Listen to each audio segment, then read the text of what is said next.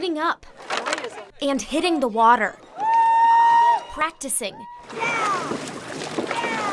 Because in just a few short weeks, Burlington's waterfront park will look like this. It's fun. There's so much energy. 64 teams will compete in the annual Lake Champlain Dragon Boat Festival.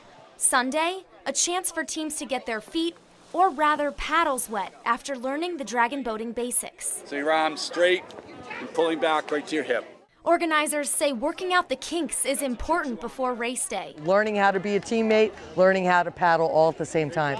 The beauty of the sport is not how strong you are, it's not how athletic you are, it's how well you can paddle together with 20 other people in the boat. Even though the race takes a physical toll, Hold it. Keep paddling. it's truly an event from the heart. I'm a 24-year breast cancer survivor.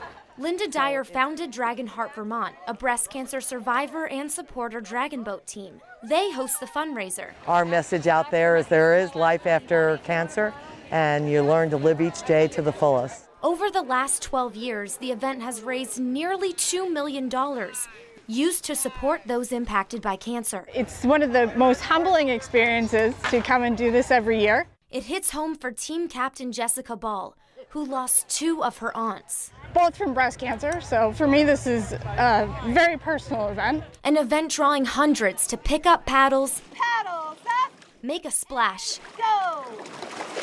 and race to end breast cancer. That's right. In Burlington, Abby Isaacs, NBC5 News.